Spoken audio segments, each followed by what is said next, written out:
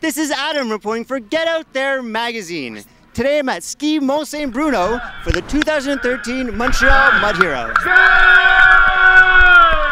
Mud Hero is a fully Canadian-owned and operated obstacle race with events held in Ontario, Alberta, Quebec, and Nova Scotia, and a high emphasis on mud and fun. The registration fee is also significantly lower than most obstacle races. I decided to run this race 2 times to give you a good idea of the evolution of the conditions on the course throughout the day. My first race started at the first heat of the day at 9:30. This is normally where you'll find the more competitive racers, as there are no prior starting heats to mix in with, which reduces lineups at obstacles and along the trails. But there are also plenty of first-time obstacle racers in the first heat of the day as well. Mud Hero Montreal featured a total of 6 starting waves of 250 people, which got underway every half hour. Half of those starting waves sold out, and a total of 1,700 people registered for the event. The course included a 6-kilometer trail run with 16 obstacles scattered throughout. And Canada's premier race timing company, Sports Stats, were hired to accurately time each participant.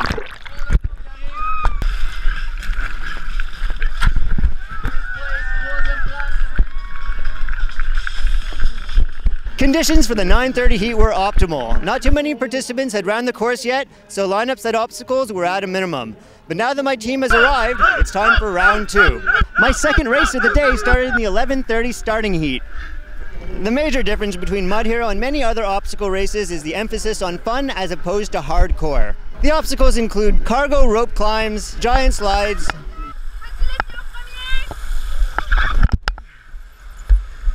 and of course sloppy mud pits, as opposed to barbed wire and electricity. So if you're not a super athlete and just want to roll around in some mud, Mud Hero is for you. However, you will need some basic fitness to climb up and down those big cargo nets and cover the hilly course. My favorite obstacle of the day was definitely the mud crawl at the end, although I really liked all the walls too. For some reason, I really like climbing over walls.